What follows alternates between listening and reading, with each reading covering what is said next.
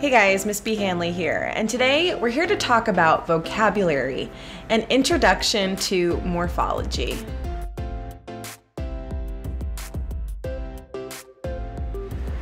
So when we're trying to expand our vocabulary, we want to understand the meanings of different words. And there are so many words in the English language, but there is a trick to understand the parts of words. So in order to understand the parts of words, you have to know morphology.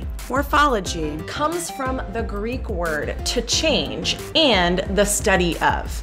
So morphology is the study of how things change. And when it comes to language, and especially English, we're going to be looking at how words change depending on the different parts. To be more specific, when we talk about morphology, we're talking about the specific units in words, such as prefixes, suffixes, base words, and root words. A prefix is a part of a word that comes at the beginning. A suffix is a part of a word that comes at the end. Prefixes and suffixes have to have a root word or a base word in order to be a complete word. Root words are words that come from other words, but have to have other parts in order to be a complete word. Base words are complete words on their own, but can have prefixes or suffixes added on. All of these categories are known as morphemes. We can break up a word into these morphemes to better understand the definition.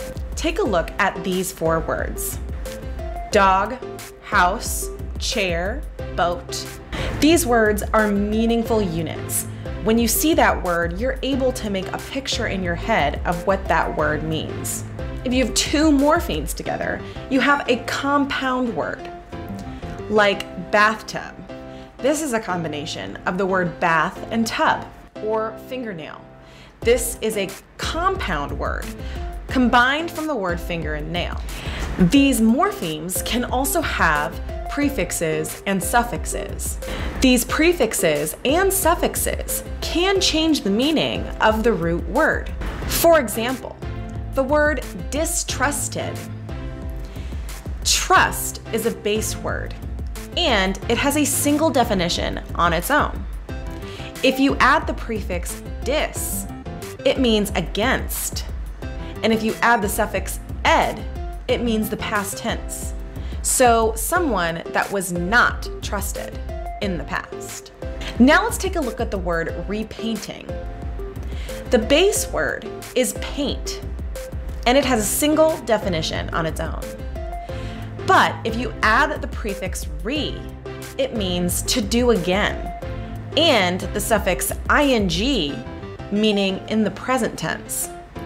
So repainting means to paint something again right now. Now let's talk about root words.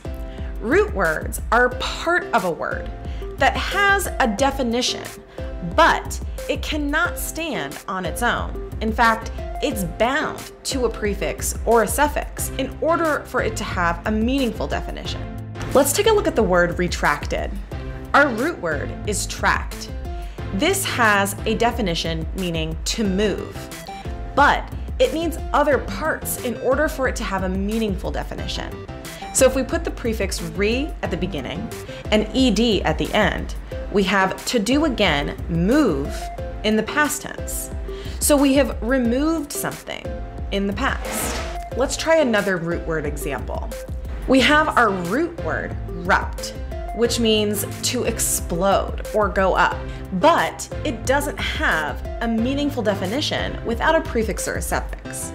So we put inter as our prefix and ing as our suffix. Inter means to go into, so to explode into something in the present tense. So when you're reading words, you can break them up into prefixes, suffixes, base words, and root words to better understand the definition of the word. So that's it for Introduction to Morphology. I hope this helped you better understand the different parts of words known as morphemes and how you can interpret them in their meaningful definitions. If you like this video and you want to see more vocabulary videos from me, please subscribe or leave a comment down below. I hope you have a great day, and I will see you in class. Bye!